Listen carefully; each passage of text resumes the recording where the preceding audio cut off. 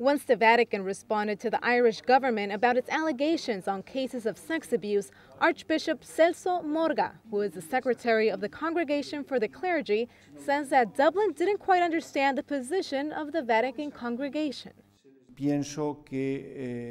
I think the Irish government had an appreciation of the performance of the Congregation for the Clergy that was not entirely correct.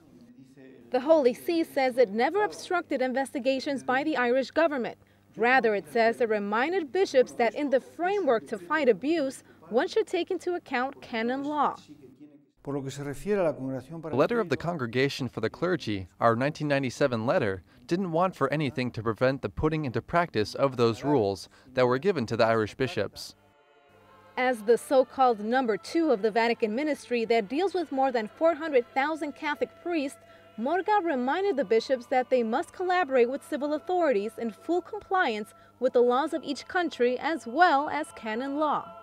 The bishop is obliged to respect the civil law so that if the particular state has a law that forces you to bring any documentation on this case to the civil courts, the bishop should then assist in this matter.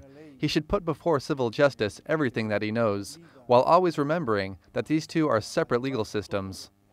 If the formation and education of priests is serious, strong, and grounded in faith, Archbishop Morga believes the Church can overcome this painful chapter.